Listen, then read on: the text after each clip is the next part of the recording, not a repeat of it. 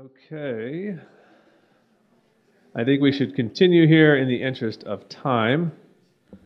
And yeah, welcome back from the break.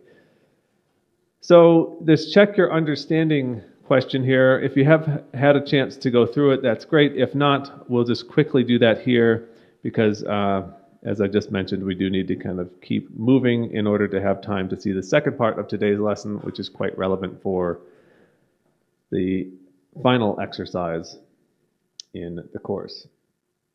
So let's start. Let's just copy what we have above because we're going to make a plot that's somewhat similar to what we had above, and I'll just paste this then here.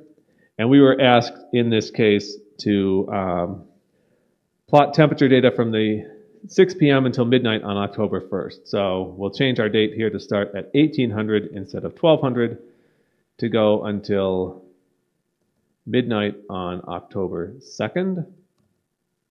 So start of the day of October 2nd or end of the day on October 1st. And instead of a cold time, we're going to have a warm time because we're asked to identify, for instance here, the warmest temperature in the evening. Now, normally the way that you would do this is you would make the plot and then take a look and see what is the warmest temperature or come up with a clever way to figure out what's the maximum temperature for this date.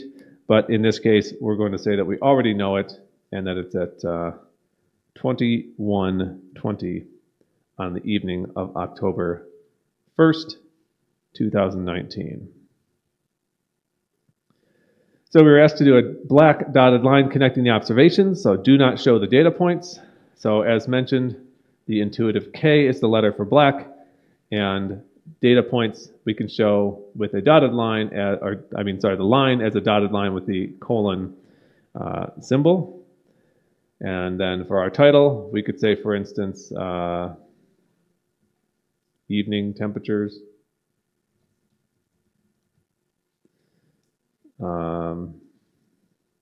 At Helsinki-Vantaa Airport, whatever. It doesn't matter what you put there for the table, or for the title rather.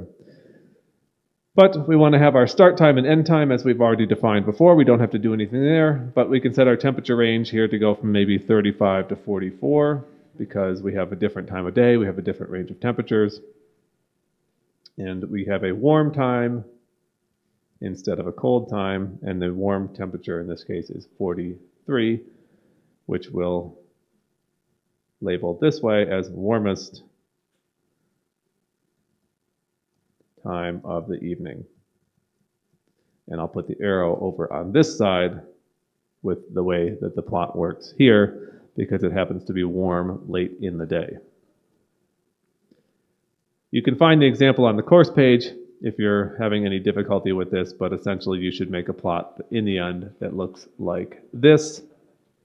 And I'm sorry to kind of move through it quickly, but again, if you're curious about this, you can find on the course page in the little drop down where you can see the solution to this, check your understanding problem, and you'll see how to do things like add the label for the time at the right time of day and convert the plot format and things like that, as we've seen.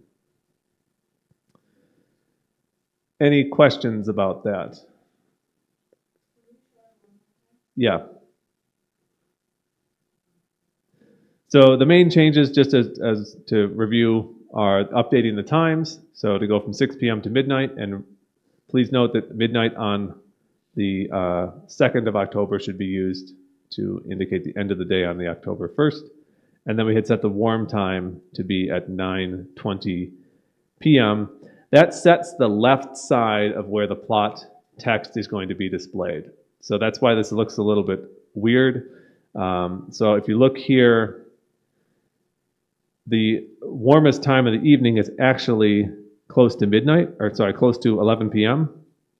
But we say put the text at 9:20 because that just happens to be, like for the string of text we're showing here, the place that will allow the string of text to be written and the arrow to be positioned so that it points at that warmest time of evening. So the reference point for when you put this warm time, it will be on the x-axis, the left side of where the text starts from. And otherwise, then we just made a couple of modifications like here, changing the format of the line and then updating the y-axis limits and then changing this to be warm time instead of cold time. Yeah.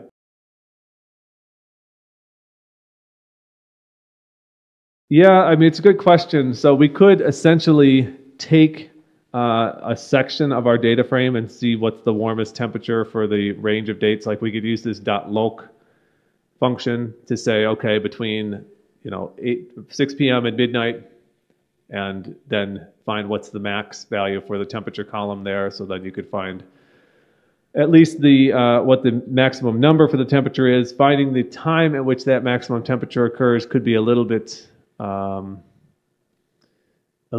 challenging, but there would be ways that you could also do that. I think once you know what the maximum temperature value is itself, you could say, figure out which rows reach that temperature and then see what the index is for that row if it reaches that temperature. It's a little bit, if you wanted to automate this, I'd say it's worthwhile to figure out how to do it. Otherwise, oftentimes with this kind of exercise of making a simple plot, sometimes the fastest thing to do is just to make the plot, look at it, and then add the text afterwards. So, yeah. Any other questions?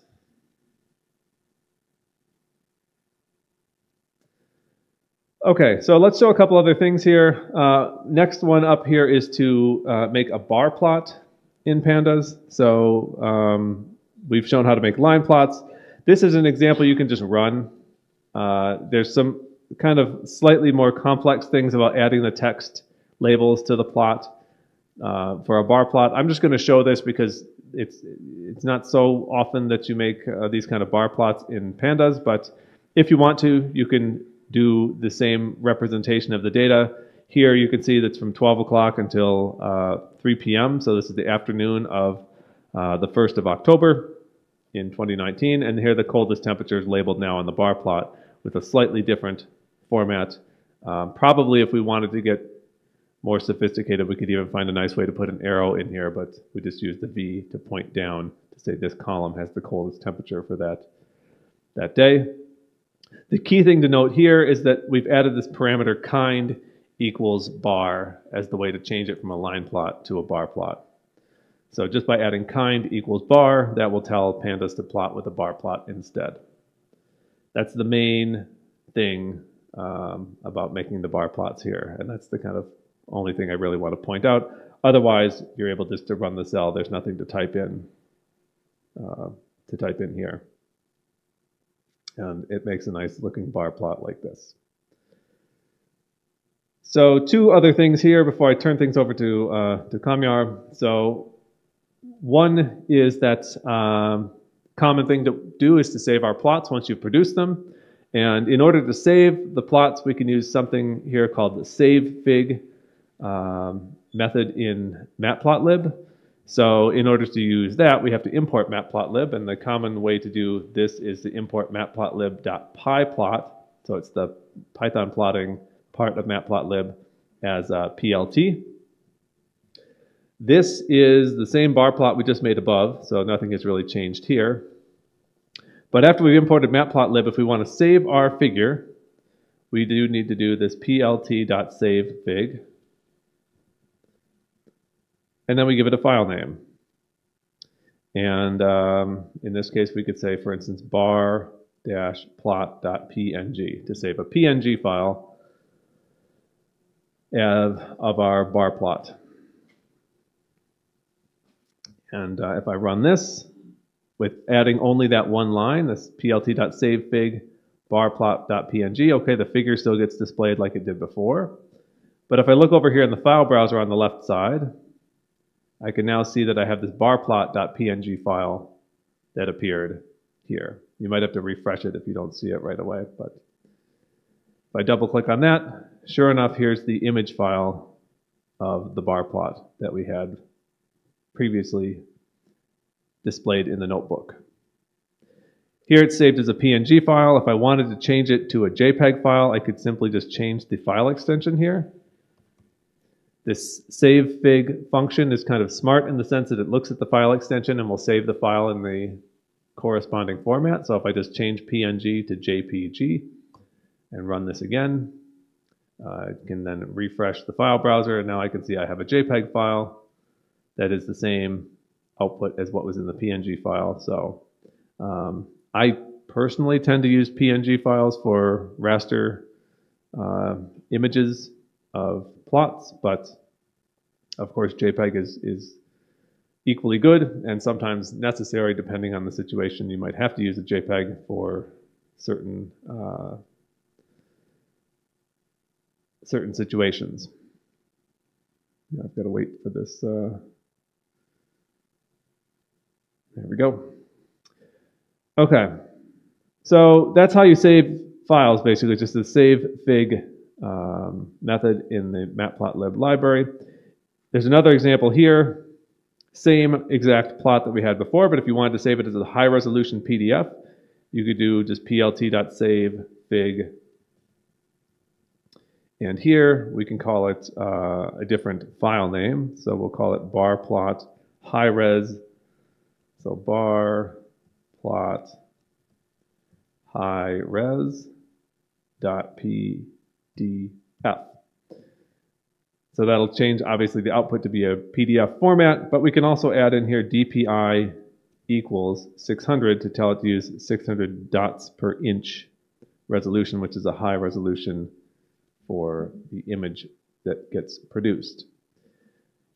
You can basically just run the cell here, and again, if you refresh the file browser over here, you should now see this bar plot high res appeared, and if you double click on that one, it should open up in some kind of PDF viewer, and if you view it at actual size, you'll see that it's a nice high resolution image. You could even go to higher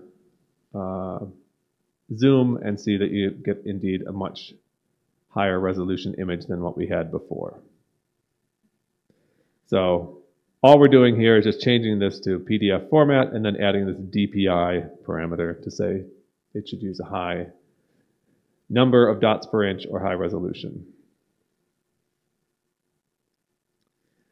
And then finally, just a little teaser about doing interactive plotting with using hvplot. So I won't go through this in detail because we need to make some time for the other parts of the lesson, but you can basically just run the cells here. And the first one with hvplot is we're going to import the pandas submodule for hvplot. hvplot is like a plotting API that allows us to more or less do similar things to how we plot in pandas, but make interactive plots in that way. This is going to plot data for the whole month of July in 2014, and so that's what we're doing, is making a data frame where we select out just the month of July 2014, and then instead of doing whatever that data frame is .plot, we're doing that same thing .hvplot. And if you run this, you'll get a plot that looks like this. You can see the kind of wiggles of the daily variations in temperature. And you can also see that as you move the mouse cursor around, whenever you're over one of the lines here, you can see the variable name, the date, and the value. So that's the temperature of that day. So if we go to, for instance, the 26th of July, let's see here. It was a warm day, as I remember.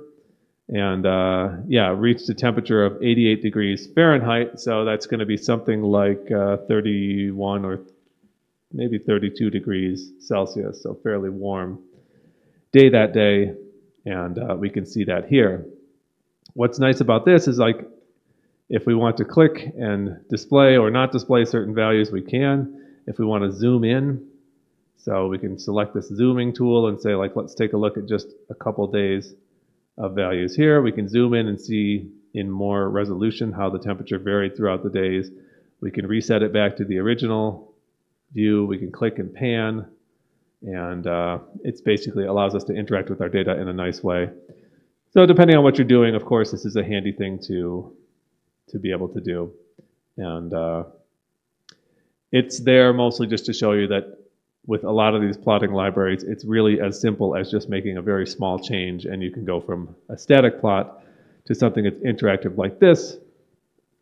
And what's perhaps kind of cool about this is like it's interactive inside the Jupyter Notebook, but actually if you go to the course web page as well, our course web page is produced from Jupyter Notebooks.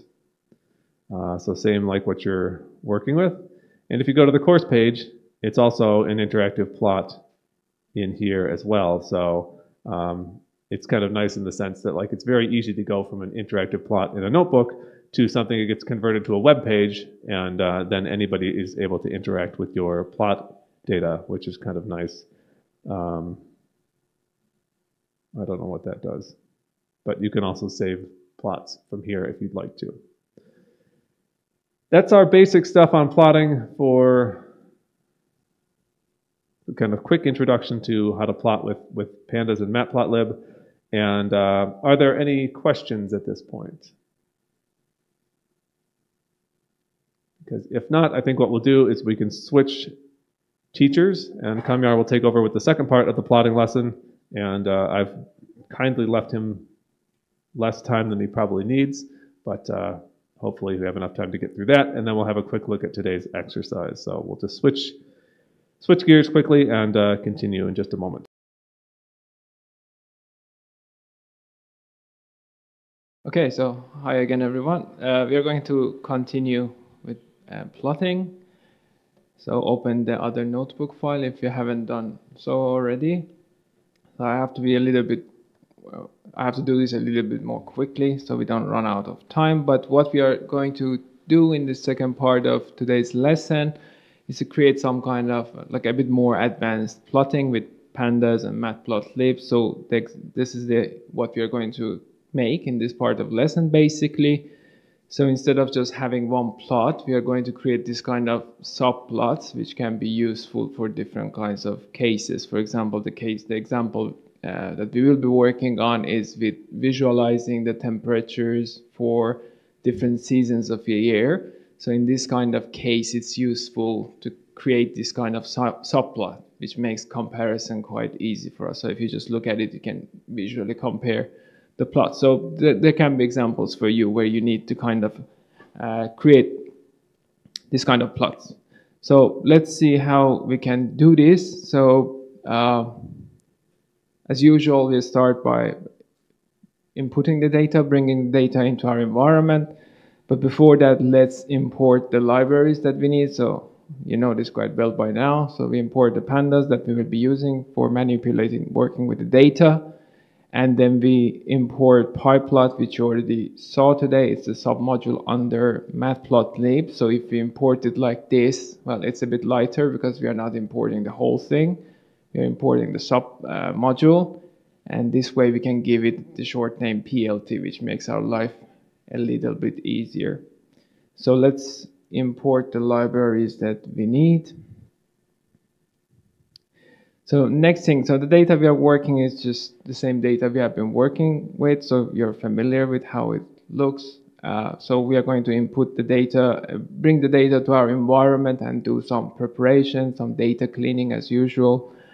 So this is the path to our file. We just store it in a new variable called file path. So it's a CSV file, but it is separated with white spaces. This is again something you have seen a few times already. So what we are going to do, we provide the file path to import the file. We set the delim white space true because that's the kind of delimiter that is used in this data. And then if you take a look at the data, you will see that the null values, the not a number values are shown using different numbers of asterisks. So we put them here so Python knows how the null values are shown in the data. Then the columns that we are using, if you open the data, you see there's a long list of columns. We don't need all of them, so we are just going to input the timestamp, the date column, and then we have temperature and max and minimum. So we only use these columns when we are importing. And then we parse dates, and we assign the date as the index for our data. This is again something we saw already today in the first part of the lesson, and that makes plotting a little bit easier for us when we are working with dates. So let's run this piece of code. So now the data should be loaded. To see how many numbers of rows we have in our data, let's do this len data that we have used many times already. So as you can see, this is a quite large data set. We have around 930,000 rows of data. So let's take a closer look at the data. As usual, we are going to do data.head to have some idea what our data looks like without opening the whole 900,000 rows. So this is how the data looks. We have 3 columns that we have imported. Well, of course, in addition to the index column, the dates that we have here. And you can see we have quite a bit of null values, which means that we need to do a bit of cleaning before we continue working with our data. So what we are going to do, well, the column where we have the temperature, this is what we are going to visualize. But as you can guess from the values, the temperatures are recorded in degrees Fahrenheit. But what we want to visualize is Celsius. So what we need to do is to convert this as a next step. But in order to avoid confusion with the name of the columns, one thing we do first is to rename the column that we already have. So this is called temp, but we want to rename it to temp_F Fahrenheit so that we don't get confused with the columns that we have when we do the conversion. And this is something you have seen already. So we create a new dictionary. The key value is the old name of the column, and then you have the new name. So if we do this, we should get we should rename the column. To make sure that this has worked properly, let's do again a data.head. See how our data looks like. So you can see that the column that we are going to work with has been successfully renamed. So now it's temp_F. So it's correct.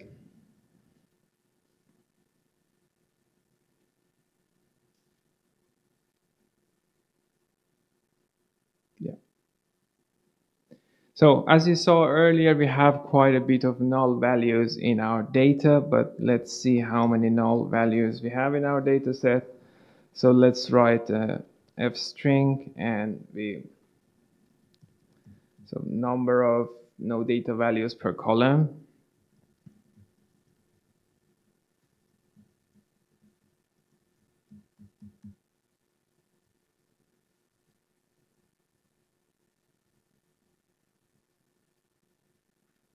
Then we put new line.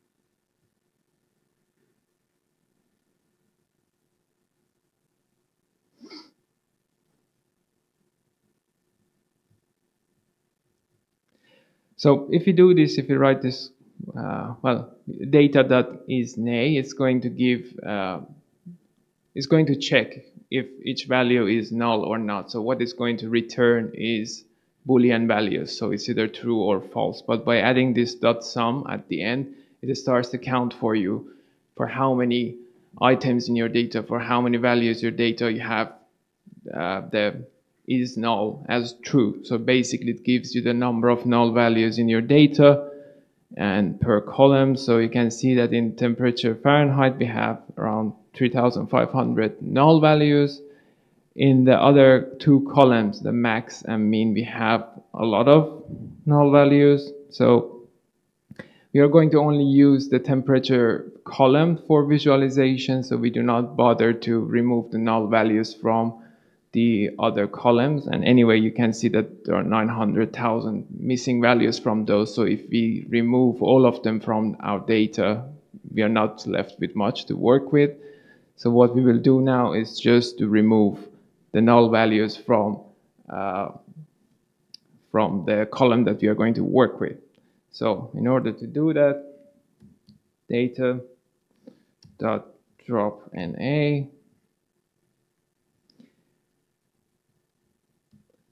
So we are only going to do it for one of our columns, so that's why we are specifying a subset, and we provide the name of the column that we want to drop the null values for, which is temp underscore F.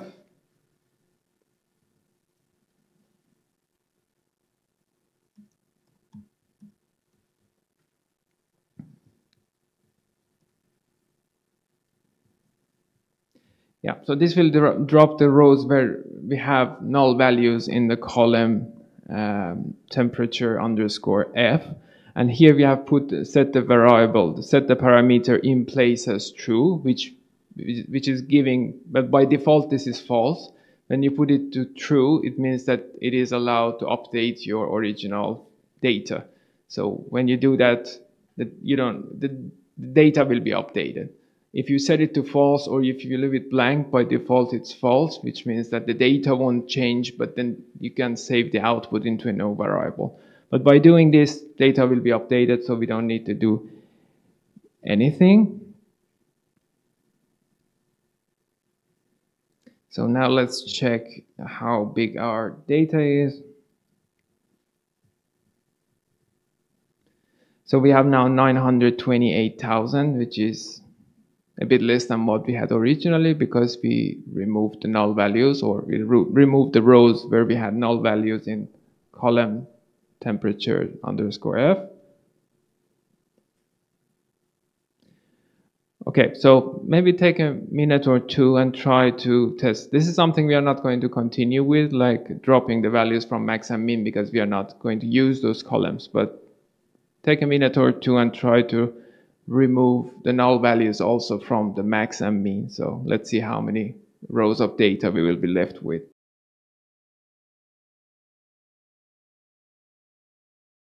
Okay, so I don't know if you're following at the same time. So just if we remove all the rows with null values in all of the columns, we are going to lose a lot of data. So what we are going to be left with is only 20,000 rows of data. So we lose a lot of data. But in our case, well, if you have left in place false, like, or you haven't specified this, hopefully you haven't updated the data, the original original data we were working with. So in that case, we still get the with len data, we get this 928,000. So this is what we are going to work with.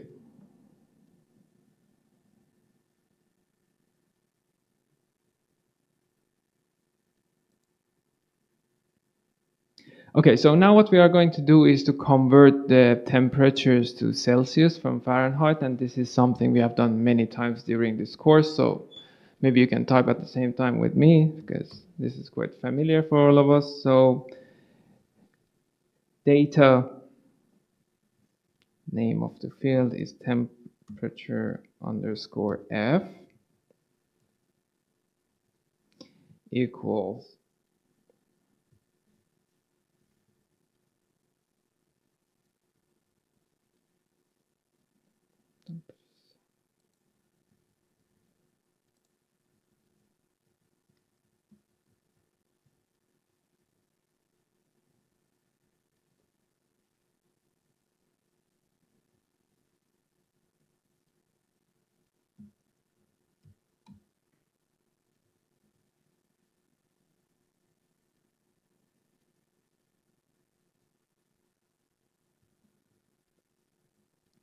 yeah, so this is the equation we have seen many times to get the temperatures from Fahrenheit to Celsius, and store it in a new column named temp underscore C. So we should run this now, and in order to make sure that everything looks okay, let's see the data that had, what it returns to us. So we can see that everything has worked well. So we have a new column named temperature underscore C, which has the new values, which are the temperatures in Celsius, degrees Celsius.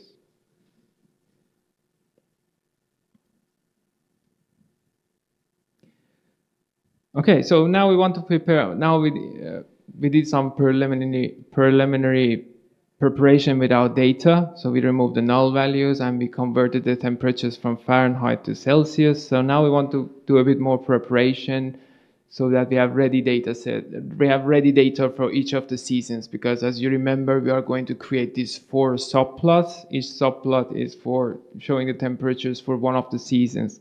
So what we are going to do now is to prepare the data for each of the seasons. So here we already have done it for 3 of the seasons, so we don't have to type everything, but let's do it but winter is missing, so let's do it for winter together and see how this is done. So winter equals data.log, again something you're familiar with from before.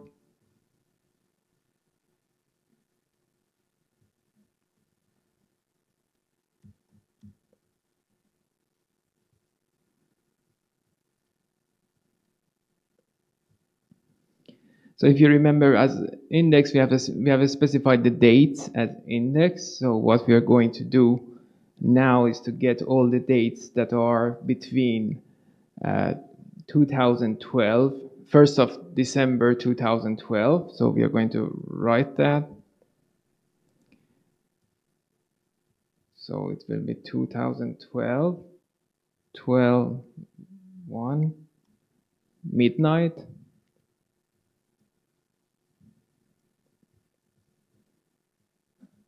And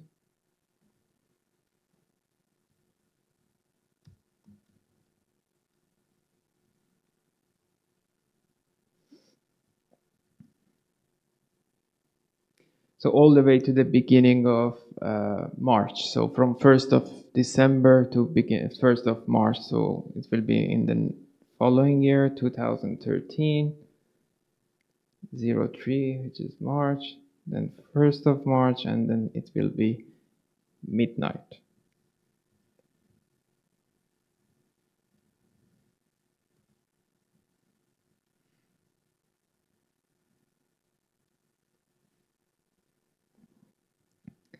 Then we store the field that we are going to work with for the visualization is just the temperatures in Celsius. So to make our life easier, we are going to store it into a new variable called temperature, or winter underscore temps. So it will be easier to use it later. So it will be just winter .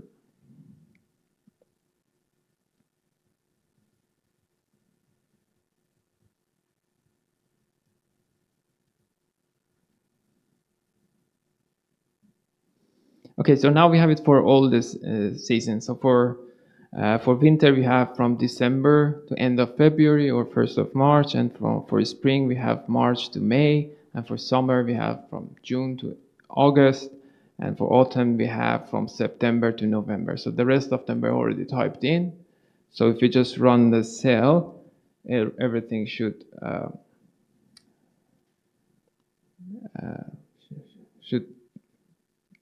go forward. So let's now create a plot. So we have already practiced today that how we can create plots. So before we try to create the subplots, let's just make individual plots to see how things look like. So let's try it with winter first. We call it x1, and the column we have saved the column that we want to visualize into a variable named winter underscore temps already. So that's a little bit easier. And then we use dot plot. So this should give us a plot of the winter temperatures. So yeah, so if you do the same thing for all of them, you can get the plot. So this second one is for spring underscore temps dot plot. And then we have it for summer and for winter. So there are a number of problems with this. Well, one thing is that some details are missing from the figure that we will try to update. Another thing, a motivation behind creating this subplot, is that it's a bit hard to compare them because they are in different figures. And another thing is that, of course, the temperature ranges are different in all the season. seasons. So this y-axis has different ranges. So for example, in case of spring, we have temperatures ranging from something around -20 to all the way to 20. So it makes it a little bit difficult to compare the charts just visually without like looking at the numbers. So this is also something we are going to try to fix. So we are going to update the range of the values we have on our y-axis. So in order to do that, we are going to get, well, we want to have it wide enough that it includes all the values we have, all the temperatures we have. And to make it look a bit nicer, we don't want it to start, like we don't want to have a data point which is right on the edge of the figure. So we find the minimum value and then we subtract it with 5. So it's like minimum value -5. And we do a similar thing with the maximum value. So we find the maximum value, maximum temperature in our data, then +5. It gives us a bit of like margin, so it looks a little bit nicer on the map. So we already have it for maximum temperatures, but let's see how we can do it for the minimum. So what we want to do first is to find the minimum temperature.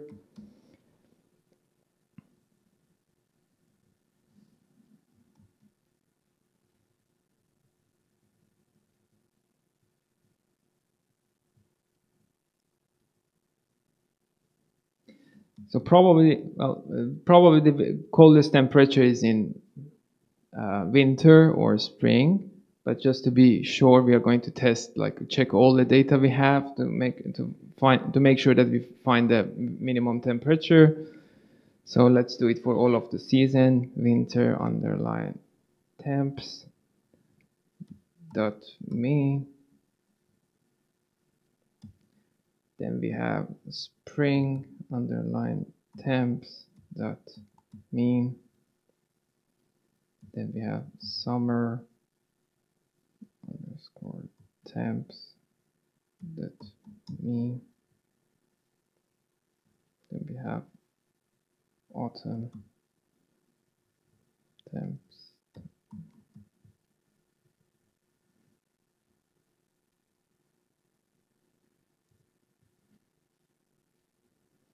Okay, so what we are doing here is we are finding, well, each of our variables are basically a series, so a pandas series. So we are finding the minimum temperature for each of the seasons, and then we will end up with 4 values here.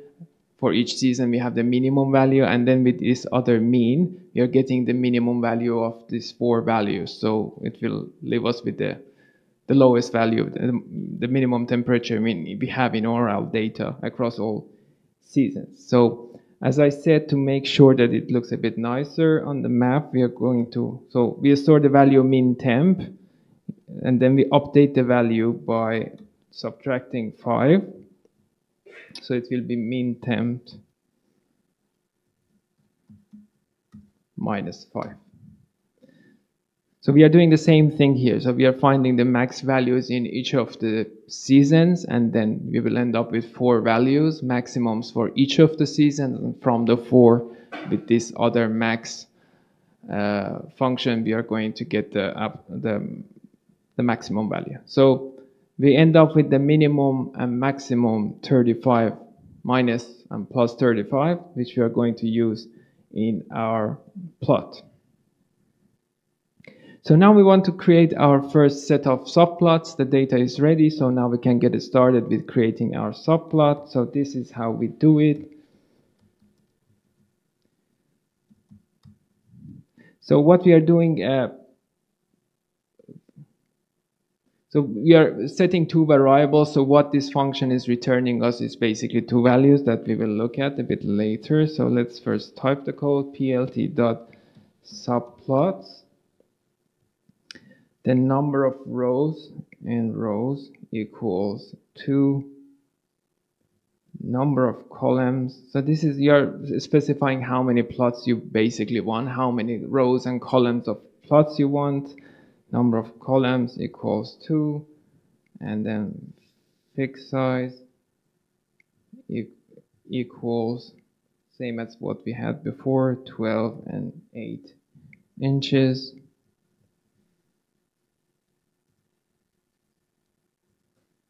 Yeah.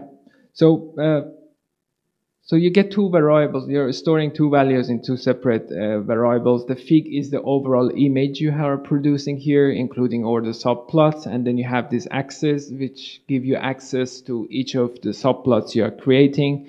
And this gives you the fig size, gives you the overall size of the figure you are creating. So this number of rows and number of columns specify how many subplots you want. So for example, if you have 3 columns of if you provide 3, it's going to give you 3 subplots in each of the rows. But in this case, we have 4 seasons, so we go with like 2 by 2, which gives us 4 subplots, for 1 for each of the seasons. So what you can see is that the axis is, and well, here we have 2 nested lists. So we have 2 lists under a list. So the way to access this is that, okay, the one that we have on top left, in the list 1, the first list has the rows, so you have the subplots in the first list. So the way to access this first one is from the index 0 of the first list and the index 0 of the second list. So if you look at here, you have these nested lists. So this is 0, 0, this is 0, 1, this is 1, 0, and 1, 1. So to make it a little bit easier and a bit more intuitive, we are going to store this in new variables, and we call them x11, x12, 21, and 22. So we don't have to use this in the indices all the time. So let's run this. Now using these variables, we can access each of these subplots in our work.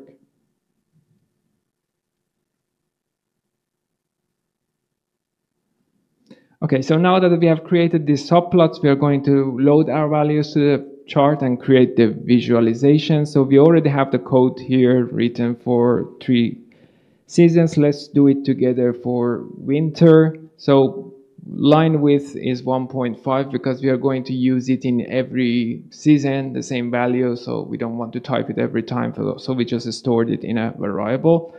But let's see how this works. So winter underscore temps, this is what we want to visualize, dot plot, then x equals x1. So we are going to put it in the top left subplot, which we had named x11, if you remember, x11. So this specifies the location. And then with color, something that you have seen already today, we are saying we are choosing blue for season winter. So we just write blue. There is a link with a list of colors that are already available to you. You can check that later if you want. And then for line width, we have already stored it in a variable up here. So we don't type the value, we just put the name of the variable, which was line width.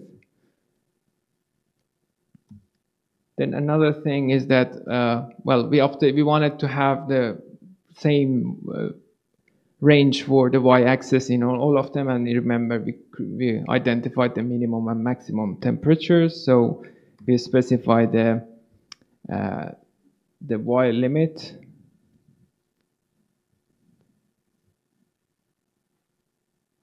So it will be from the min temp we calculated earlier all the way to the max temp that we calculated earlier.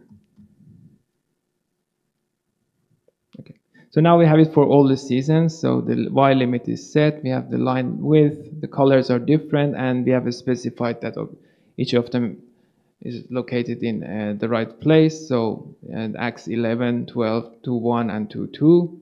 So if now we run this code, okay, we have some problem here.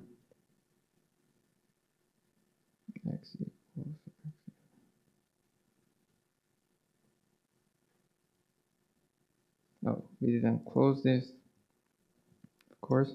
Yeah. So now that you do this, you should see that the data is visualized in all of the subplots. So this already looks quite good. We have progressed a lot with creating these subplots. There are still a few things that we can improve. For example, you can see the labels we have on the y-axis are overlapping with the lower subplot. So this is something we want to fix. And if you remember the figure I showed you at the beginning, we want to also add grids to make the chart a bit more readable and add some title. So let's continue and add a little bit more detail to our chart. So let's create the subplots again. So it's basically the same code we had earlier. Let's just run it again.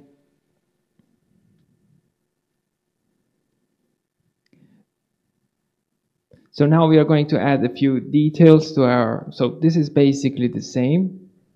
We just set the parameter grid equal true. So it's going to create a grid for each of the subplots. The rest is the same we had. Another thing you can add to your chart is this subtitle. This is short for super title, so it creates a title for the figure. So if you want to, so this will be one big title for the whole figure. If you want to add, we are not going to do this here, but if you want to add the small titles for each of the subplots, you can write something like x.set_title. And then you just put some title for it. So it's for each of the subplots. But here we just put one super title for the whole thing. And yeah, so what we are going to do, if you remember, we had this overlap between this. This was overlapping with this lower subplot. So in order to avoid that, we are going to rotate the values a little bit.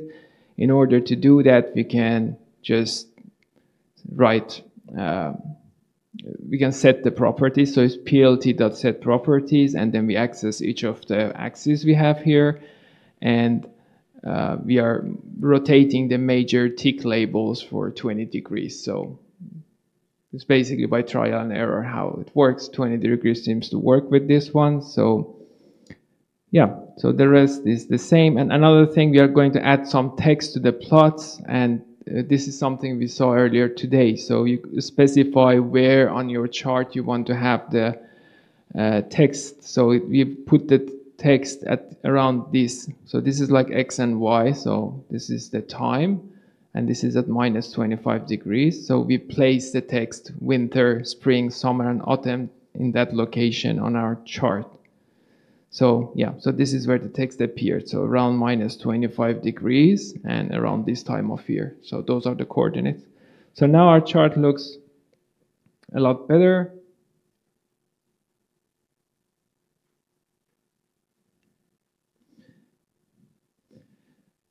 Yeah, so now we are short on time, but something you can try later is to try to visualize only 2 of the seasons. So we have done it for 4 seasons, so it should be easy to do it for 2 seasons only. We just change the number of subplots we want to create, but that should be straightforward.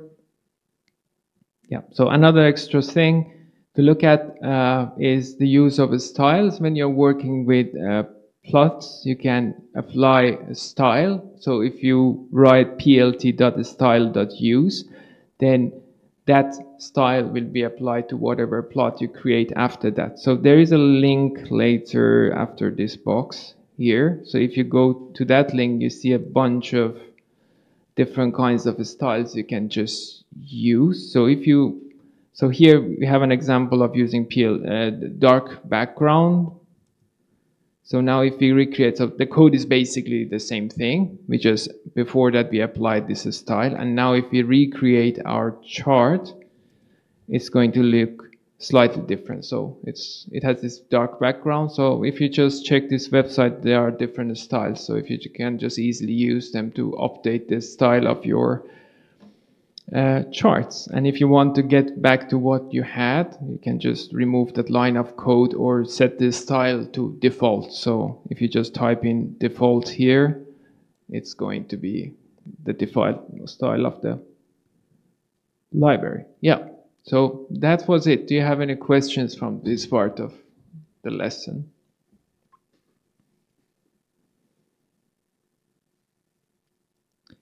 If not, I will just quickly show you the exercise and then we can briefly talk about also the final assignment. So the exercise 7 is quite simple for the reason that you will also at the same time start working on your final assignment of the course. So the exercise is a bit less demanding and you do not have any optional exercise this time. So it's just 2 problems that you will be solving. In the first problem, you will create a scatter plot of random points. So you're going to create this kind of a scatter plot. So you don't have a data you work with, you just create a random data set in the first step, and so you generate random values and you assign random colors, and then you create this kind of visualization with the things we have practiced so far. This should be quite straightforward. In the second problem, you're going to work again with temperatures. So we are going to work with another data set, temperatures from Helsinki, Vantaa, and then we have a number of columns, and what you're going to do is just visualize the temperatures in Celsius. So this is something that we did something very similar to this already today. So it should be quite straightforward.